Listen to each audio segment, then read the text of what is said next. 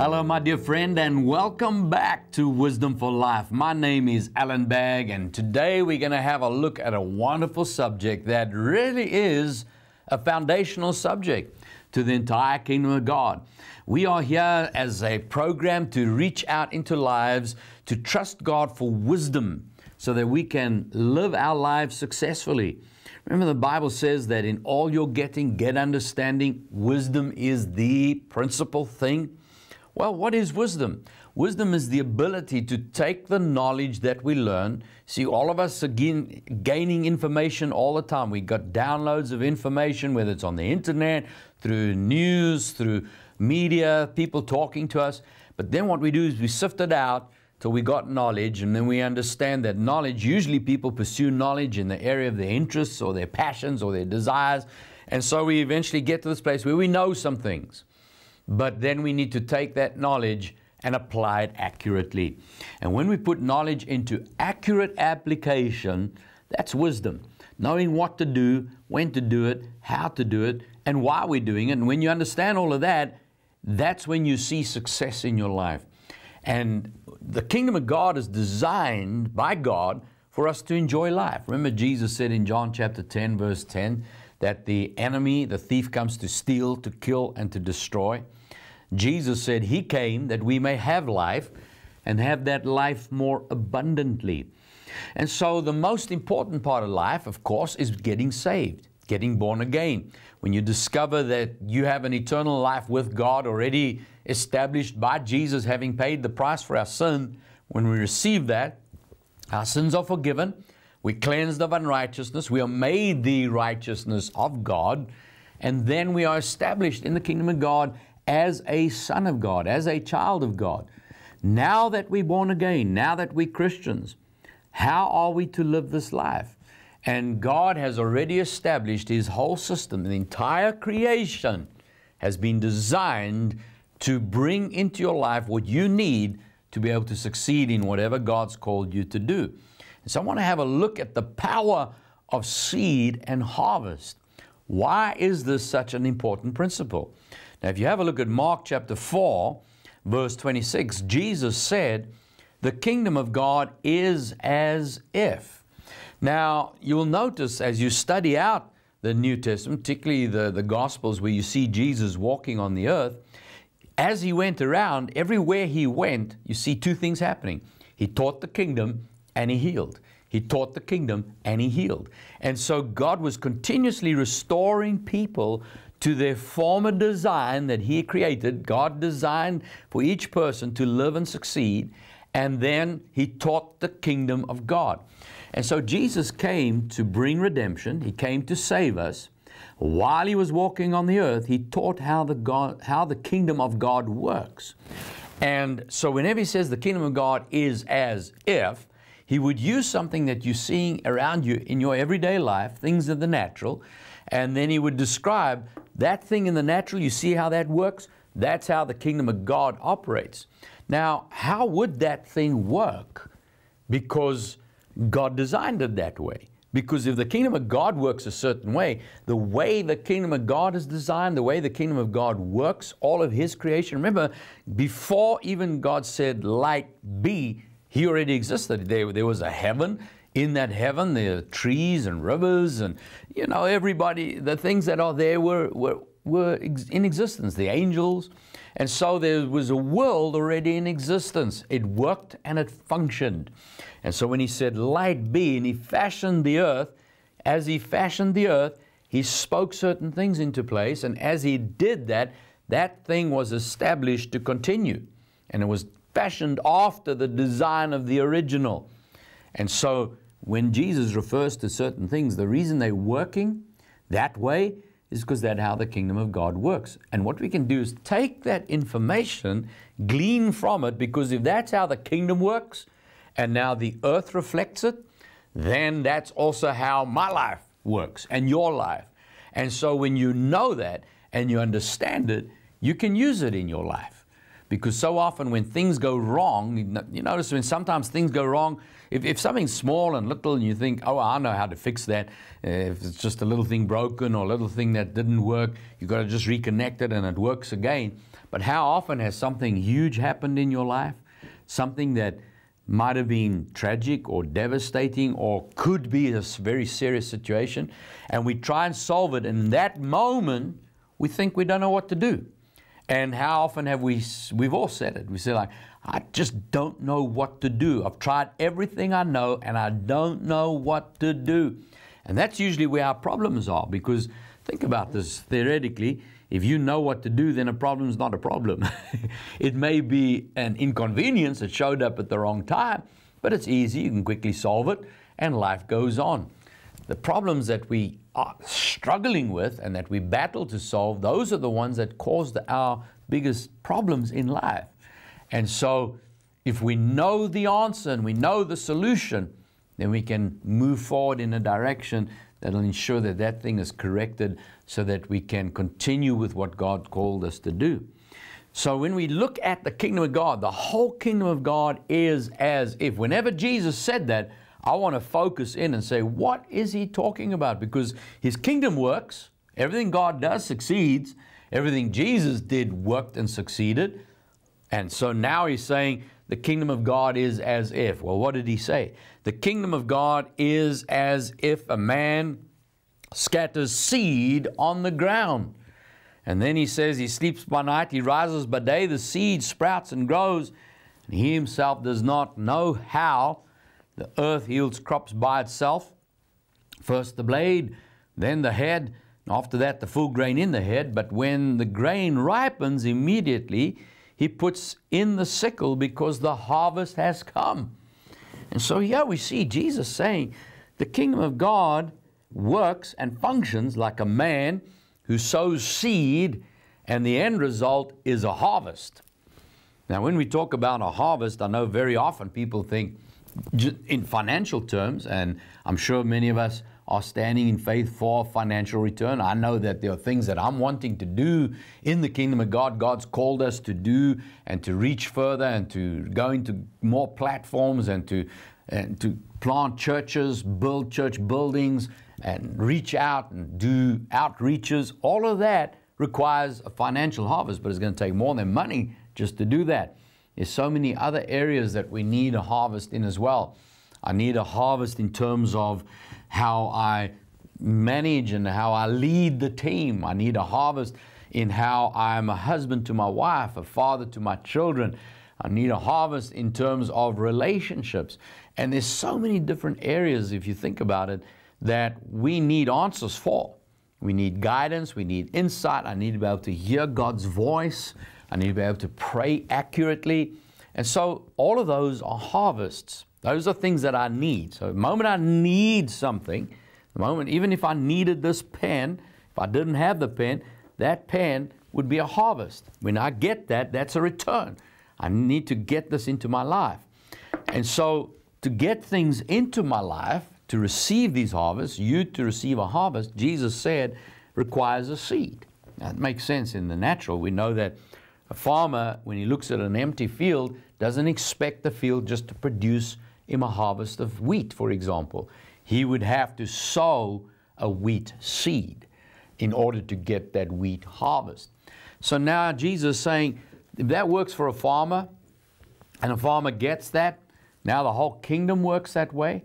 Well, if we go back to Genesis chapter 1, it's very interesting. If you look right at the beginning, we know how God created the whole of the heavens and the earth. The Bible says in the beginning the earth was without form and void.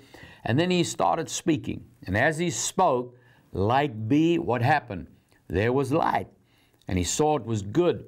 And so he goes through the progression on 6 days, creating everything, the earth, the animals in the earth, the plants, everything that functioned, the sun, the moon, all these different things. And then on the 6th day, God says in verse 26, let us make man in our image and according to our likeness. Let them have dominion over the fish of the sea, over the birds of the air, and over the cattle, over all the earth, and over every creeping thing that creeps on the earth. So God created man in his own image. In the image of God he created him, male and female he created them. Verse 28, then God blessed them. So get a hold of this. Man's created, male and female, He's created them. And then the Bible says, now that they're in existence, He blesses them, and He says to them, be fruitful, multiply, fill the earth, subdue it, have dominion over the fish of the sea, over the birds of the air, and over every living thing that moves on the earth. Now, that is a huge instruction. Yeah, two people, Adam and Eve, a man and woman, a man and his wife. They are now on the earth. They're the only two humans that exist on this planet. And God says to them, be fruitful and fill the earth. Fill the earth. Think about that. I mean, today, there's 7 to 8 billion people on the planet. And so now we're talking about this planet being full of people, but not only that, that it's constructed and it's working and it's operating, and God gives this instruction to two people. That is a huge instruction. How do you even begin doing it? Well, look at the very next verse. And God said, see, I've given you every herb that yields seed, which is on the face of the earth, and every tree whose fruit yields seed. To you it shall be for food. Now, wait a moment. Look at that. God creates them, and He says to them, they must fill the earth, subdue it, and take dominion. And the very next verse, the very next statement is, look, there's your seed. Now, you could think, well, He's just talking about food here. But really, if you think about it, when He says, for you it shall be for food, you look at that original text there, we're talking about provision. Provision. For you it shall be for provision. Now, if you think about it, there are some seeds that I suppose you could eat. But how do you know that a seed, just seeds on its own, is not going to produce something really sustaining? It's not going to keep you healthy in the type of food that we need to eat. Well, I know for myself, I need more than just a handful of seeds. If I'm active and I'm working and I'm doing what needs to be done, you need some good wholesome food. But you notice God didn't give them just the food. See, if God serves up a food, let's say I give you a plate of food, and you eat that plate of food, when it's gone, you're going to look for more food in a few hours' time. And as long as I have to keep giving you food, I'm the one that's going to keep being busy, and that'll be my full-time job, just cooking you your next meal. And here we see God saying, I don't need to give you food, I'm going to give you seed for food. Now, why would God do that? Because with a seed, you can determine what food you want. In other words, you decide the food that you want. You decide how much food you want. You decide how far in advance you want to prepare for your food. And so God is saying to them, I have literally given you everything you need. There's your earth. I've created you. I've blessed you. There's the empowerment, the blessing, the spoken word of God is what enables somebody. It's what blesses them. Now they are prepared and equipped to be able to prosper and succeed. And then He gives them the tools they need, and that is the seed. And the moment He gives them the seed, they literally have everything they need for full provision. Have you noticed that when someone sows a seed, let's say we want to produce some tomatoes, then we get some tomato seed, we go and we plant the tomato seed, and that seed will grow. Now, did you notice that it wasn't God sending an angel to bring tomatoes to my house? Did you notice that when I planted the seed, God didn't have to get off His throne and come down and physically touch that seed to activate it? No, built into the seed is the full power. Every seed is already designed to grow. The moment that seed, it can lie on this table. If I had a seed now today, that seed would be lying on the table over here, and it could lie there for years. And I read once before that they found seeds in the tombs in Egypt, hundreds of years old, maybe even thousands of years old. They found a seed, and it was just lying there in the tomb. And then they would take that seed, hundreds of years old, and plant it, and it grew. Now, how's that possible? Because God designed that seed to do that. That seed is designed to grow, and it is in that state, waiting. So the seed is produced, and it'll wait and lie dormant until the time that it's activated. So when is it activated? The moment it is sown. Now here's the thing. Either it can be sown by nature, you know, when a plant produces seed, the wind can blow and take that seed somewhere, and it'll just land somewhere, and all of a sudden it'll start to grow. And as that seed starts to grow, it'll produce a plant after its own kind, and then that new tree will produce seed again. The other way is I keep that seed, and I keep it until such a time as I decide, now is the time. I need to produce this harvest now. I need this particular fruit. I will then go plant that seed on purpose, and as I plant it, I activate that future. That plant is just a matter of time before it grows up, and it'll become what it's designed to be. Now, if you go back to Mark chapter 4, and you will see here when Jesus said something very interesting.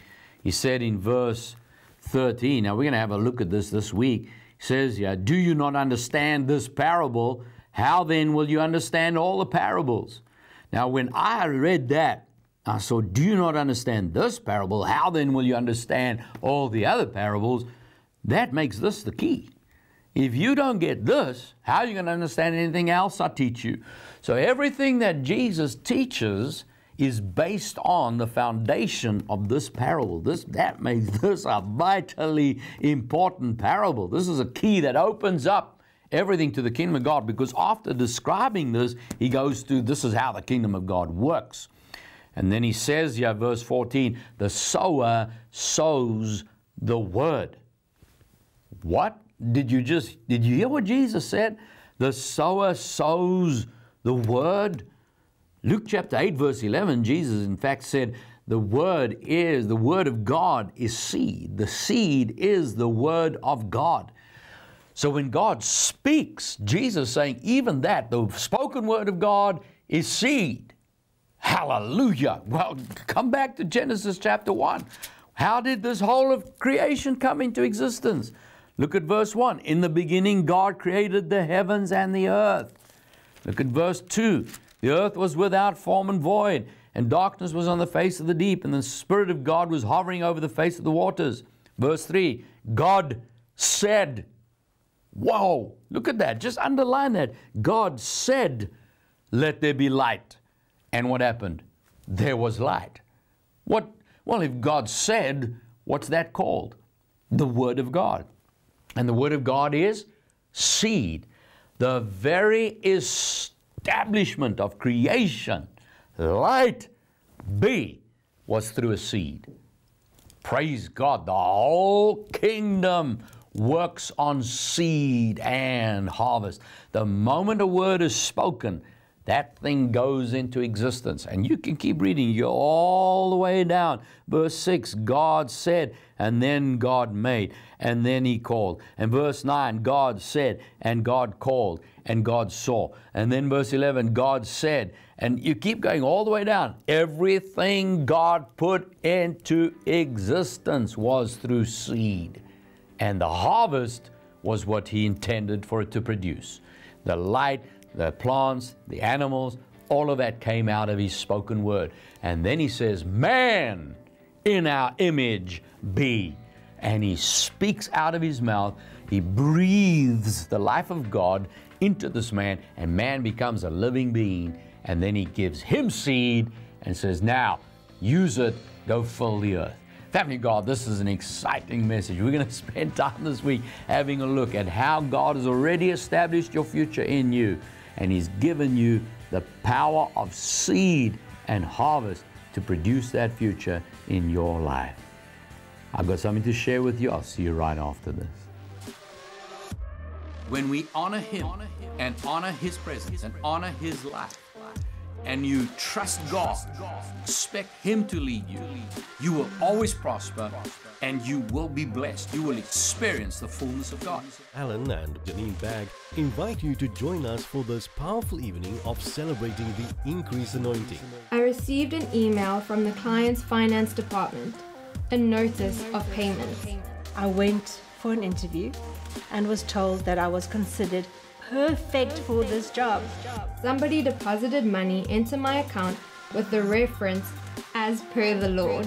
They would provide all the training that I need and company branded clothes. And to top it all off, a much higher salary than anything my husband and I had anticipated. More than 40,000 rand of medical bills written off, and that I should not have to worry about any future bills. So many promotions, so many increases, so many blessings. He'll look after you, He'll prosper you, He'll multiply you, He'll increase you and cause greater finances to flow through your hands. Join us at the Bay Christian Family Church and be part of this opportunity to see the Lord's increased anointing manifest restoration. You can also participate through your seed by joining us online through any of these platforms. Don't miss out on this opportunity to experience restoration through His increased anointing. Trust God for a multiplication and for increase, because He wants to ensure that you can continue to put His kingdom first. For any info, please contact us here at Allan Bagg Ministries.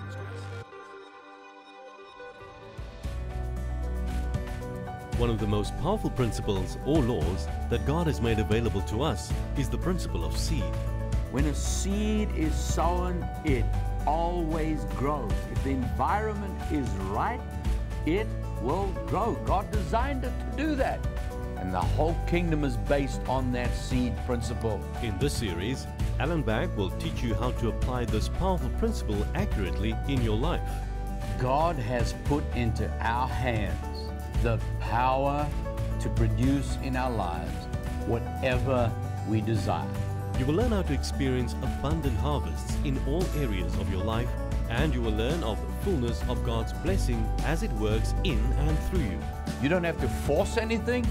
You're going to see things start to change in your life, because whatever you want in your future, you put that seed in and it will produce that future for you. Get your series today and discover the power of seed. Visit allanbaggministries.org to purchase your series, or contact us here at Allan Bagg Ministries at any of these details.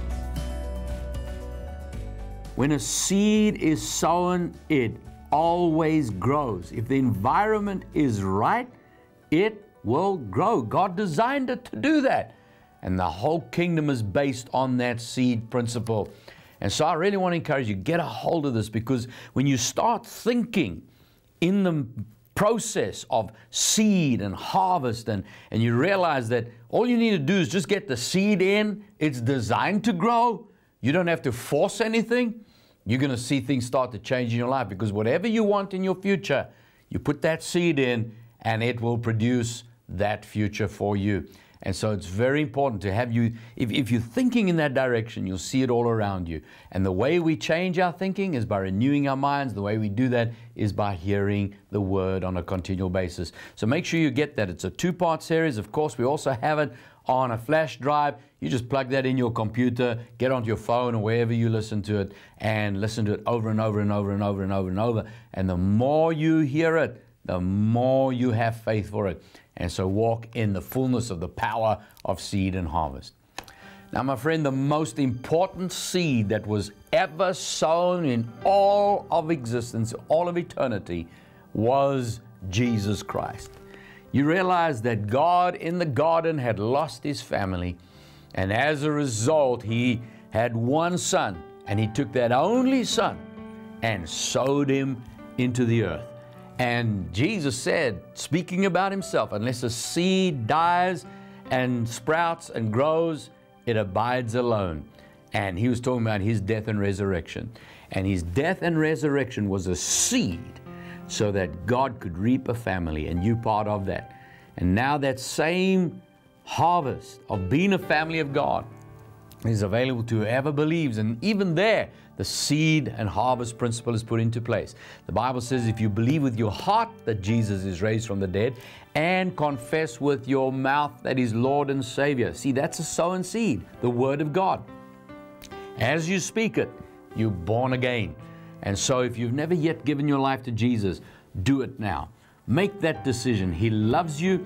He gave His life for you, and He rose from the dead, showing that you're forgiven of your sin. Just receive it today. And so pray this prayer with me. Yeah, right now, while you're watching, say this with me. Dear Jesus, thank you. You died for me. You gave your life for me. And then you rose from the dead. Today you are alive. I believe that. I call you Lord. You are my Savior. Today I am born again, a child of God. Thank you, Jesus. Amen. Amen. Praise God, my friend. If you've just prayed that prayer, I've got something I'd like to send you. This is a card that's going to explain to you what's just happened, or some guidelines now that you are a Christian. And this study program is going to give you some scriptures every day to read through. And as you read through them, by the end of the year, in a year's time, 365 days, you'll have read through your entire Bible from cover to cover. And this CD is my Christian passport out of this world of failure into His kingdom of victory. It's a scripture, it's a CD packed full of scriptures that you can speak and confess along with me. And as you do, it builds and strengthens your faith. Now that's my free gift to you. I want to sow that into your life. Just call us on that phone number or write us at that address. And as soon as we got your details, we'll send that to you and it'll be with you shortly. Well, that's all we got time for today. I look forward to being with you again tomorrow. This is Allan Bagg reminding you Jesus is Lord. Remember, life is a choice. Choose life. God bless you.